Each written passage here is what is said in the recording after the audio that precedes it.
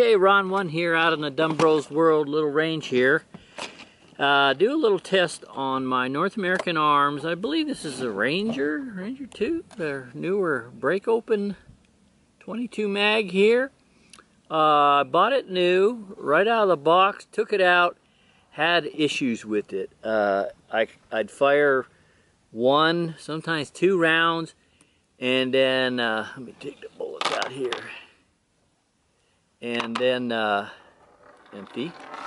Woo! So I'd take it out when it was new, fire a round or 2, and obviously it's single action, so you have to cock it each time. So when I go to cock it, it wouldn't even cock and or rotate the cylinder. It was just like jam. Tried everything. So I'd unload it, I'd dry fire it. Seemed to work, you know, dry firing didn't do anything, you know, worked fine. So load it back up. You'd get through 1 round, maybe rarely 2 rounds, jam. You just couldn't cock it or rotate it. So I brought it to the good guys where I bought it at Bucky O'Neill's in Prescott, and they were very nice. They checked North American Arms records, because I guess if it was in a certain serial number span, they could just swap out to a new one. But this was pretty new off the assembly line. This is number 139 of the ones they made.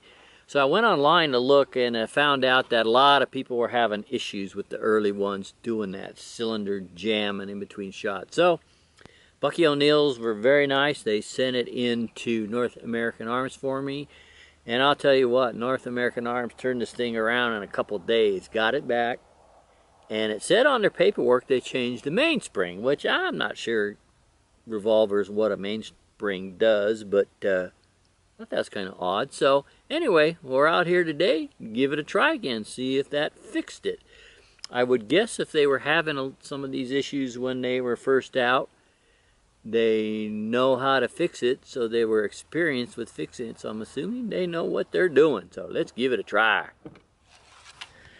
Okay, here we go. We'll find out about this fast, because I could never get through a whole cylinder before. So I got 5 rounds of CCI in there, which is a good ammo, they say, for it. They list a few brands, tell you not to use in there, but CCI is good, so let's give it a try here.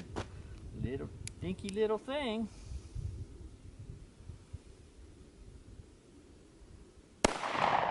Okay, now right here is where it would not cock and rotate the cylinder. Oh, nice. That's 2. Yeah. 3. Oh yeah, I think they fixed it. Believe me, it didn't go this many before. 4. 5. Very nice. Very nice. It worked fine. Let's give it another 5, make sure. Okay, gang, we got another 5 rounds in here. If it gets through this, I'd say it's definitely fixed. Uh-oh. Uh-oh. Uh-oh.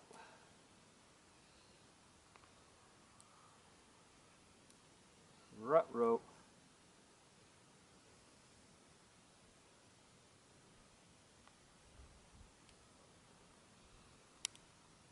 It is not fixed. Will not cock.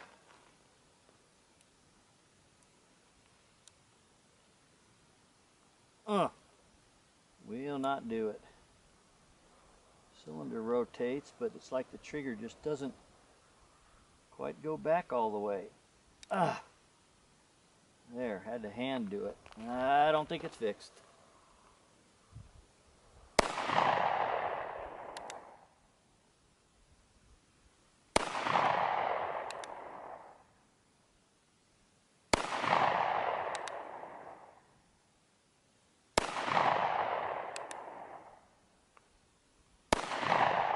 Well, after I helped it get going, it worked. I'm gonna have to try that again now. See if there's something I was doing. I don't know if you have to start in the half position here. They have notches in between each round, which is where you carry it. So I'm not sure after you load it, if you have to close it on one of those half in between, not on. So let's try that, make sure, as I'm not sure what I did when I loaded that. Okay, got another 5 rounds in here. I closed it on the in between the rounds where you're supposed to carry it. And also something else I did notice, maybe that was the problem last time. There's one cylinder that's a little tight. They're all pretty dry. They don't eject very easily, so it needs a good cleaning. I don't know how many times they fired it at the factory, but I didn't clean it when I got it back. So maybe I had one shell that was sticking out just a tiny bit. So let's see what we get this time. Okay, cocked out of the gate.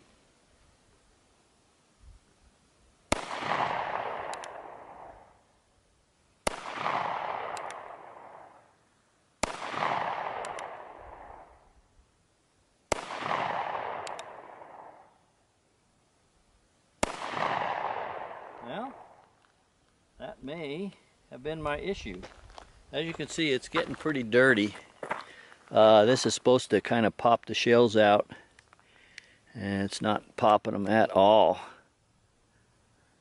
So I think that's what I had. I'm going to try one more, make sure they're all pushed in good, and if it works, I'll say it's fixed and just needs a good cleaning, and you got to close the cylinder on that half cock. Okay, here we go, another 5 rounds. It's on the safety notch in between cylinders. All the shells were pushed in all the way. It was kind of rough getting the shells out. I guess these things might just get dirty quick and make it tough for the mechanism to push them out.